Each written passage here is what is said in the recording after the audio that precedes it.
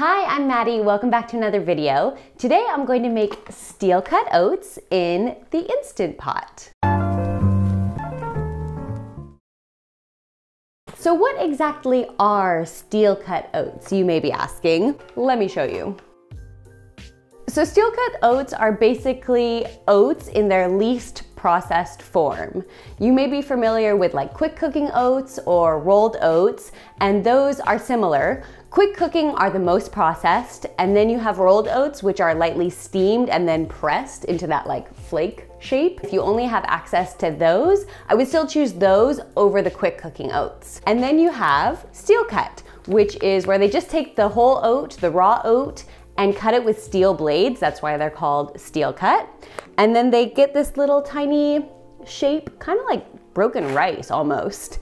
And they say that they are the best for you. So that's why I bought them. I've been cooking these in the Instant Pot lately. It's very, very easy, which I love, and it makes for a really good meal prep. I make it usually on a Sunday afternoon, and I add in my berries and my apples or whatever fruit I have, and then I store it in the fridge, and then I serve it out each morning for my breakfast. So I eat oats pretty much every day. They're a good source of fiber, protein, iron, potassium, and they keep you full for a really long time. So they're great to have for a breakfast food. I like to have this usually with some berries, which we're going to add in today, or you could do like a little spoonful of peanut butter. You can add some chopped nuts.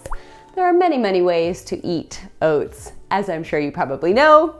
But today's combination, we're going pretty basic. We're just going to add some cinnamon and some previously frozen raspberries and strawberries and apples.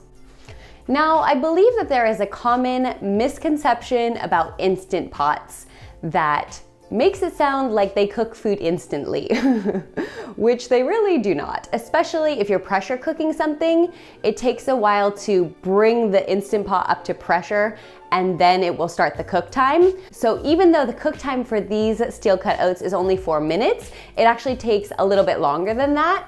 But the one good thing that I love about the Instant Pot is you can just set everything in there and then walk away. And you don't have to babysit it, you don't have to watch it. It'll beep, beep, beep when it's done, and you can stir in your fruit at that time. So it is not instant, but it is easy. If you were to do these on the stovetop, it'd be about 25 to 30 minutes, I believe. And then of course, rolled oats take a little bit less time. Those are about like 10 or 15 minutes. And instant oats are of course instant. So the cooking time also varies depending on which type of oat you choose. But to get the most nutritional benefits, we're going for the steel cut today. Okay, let's make it.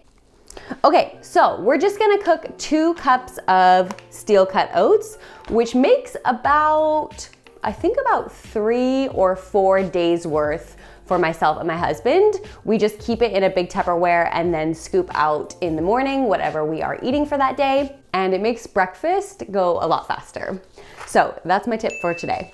2 cups of steel cut oats. Let's add our 5 cups of water now. We are going to add 1 stick of cinnamon. This is optional, but cinnamon is delicious and also really good for you. You can also use powdered cinnamon. I don't think that really matters. This is just easy. You can throw it in at the beginning of the cook time and be done with it.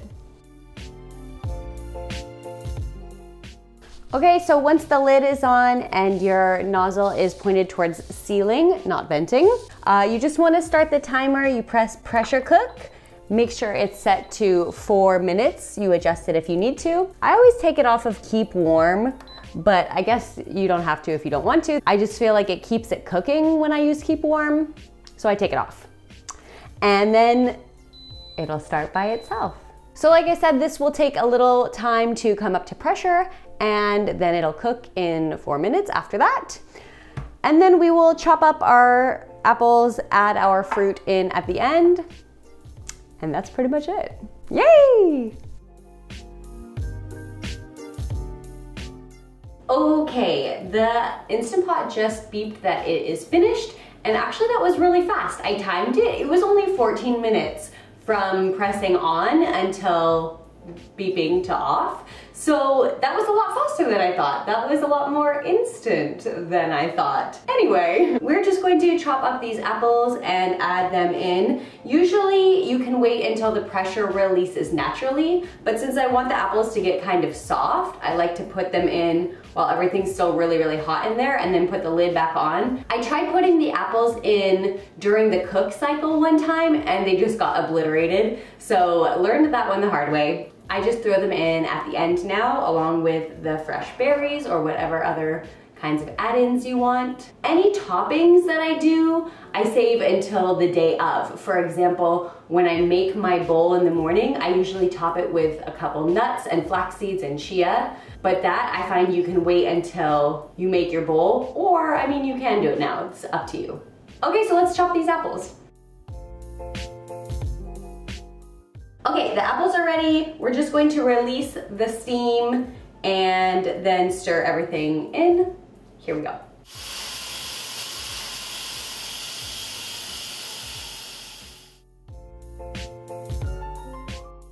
Okay, do not be alarmed, it looks really wet when you first take off the lid, unless you let the pressure release naturally. So since I took the lid off early, that's why it looks really wet, but we're just going to add in the fruit and put the lid back on, and then the oats will soak up a little bit more moisture and it'll become the perfect consistency. This is about 2 cups of fruit, but it's up to you. Oh, and 2 apples. It's a lot of fruit. I like fruit.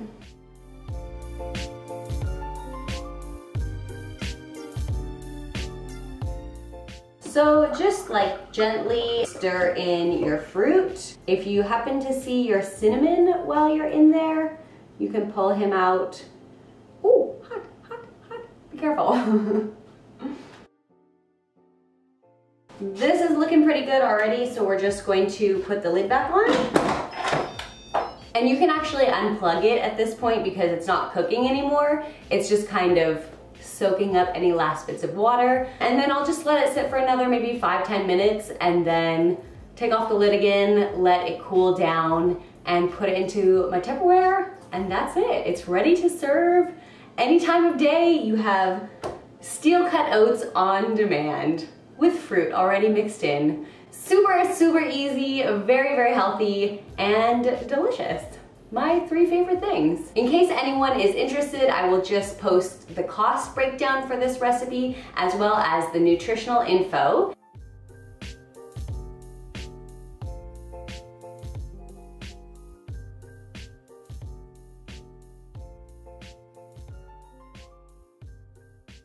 Anyway, thank you guys so much for watching. I really hope you enjoyed this video. Please feel free to subscribe. I'm making new videos every week. I am scouring the internet for vegan recipes, whole food plant-based recipes, and I'm making them for you. And with that, I will see you guys next time. Bye!